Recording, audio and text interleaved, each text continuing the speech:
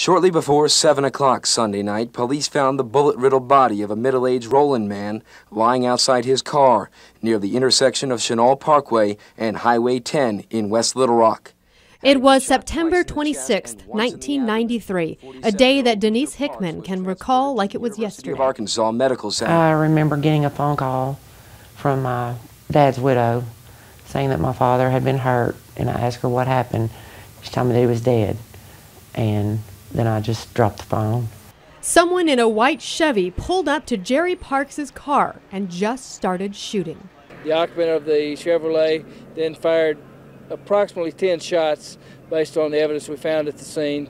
Hickman's dad was a private investigator and owner of a security company. He would have been turning 67 years old tomorrow. She was 26 when he was murdered. I didn't know what to believe. It was years later before I started having my own thoughts of who did it and why it was done. And if you do a search of Jerry Parks online, apparently a lot of other people have their own thoughts on who did it too, all stemming from the fact that Parks' security company supplied the guards at the 92 Clinton Gore campaign headquarters in Little Rock. And I don't believe in any of that. That's all. I don't know where it came from, don't know who made it up. I don't understand that, but none of that's true where my father's concerned.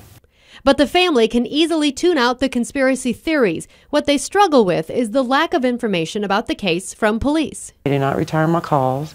They don't return emails. So I don't know what's going on with the case, and I think as his daughter, I have a right to know what's going on with this case.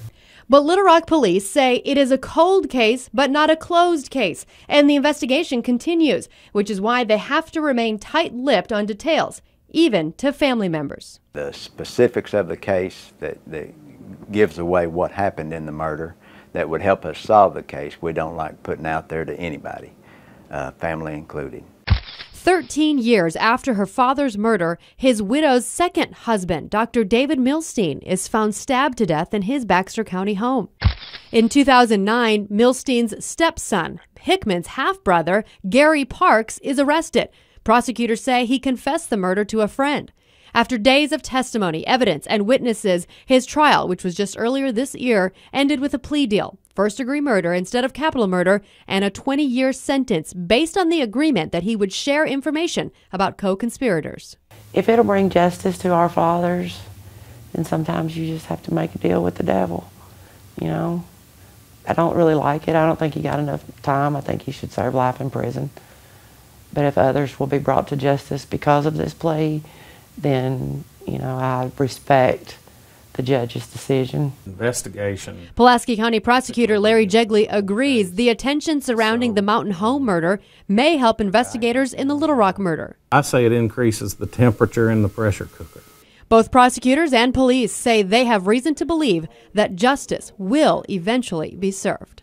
I just got to believe that sooner or later we'll get the breaks we need, and I'll have a case file on my desk, and we'll be deciding what to do. We have the information nowadays, the technology that we didn't have 20 years ago, and we as a cold case unit, we go back and we try to enter everything into the computer system and send it out to our crime lab, who are very good.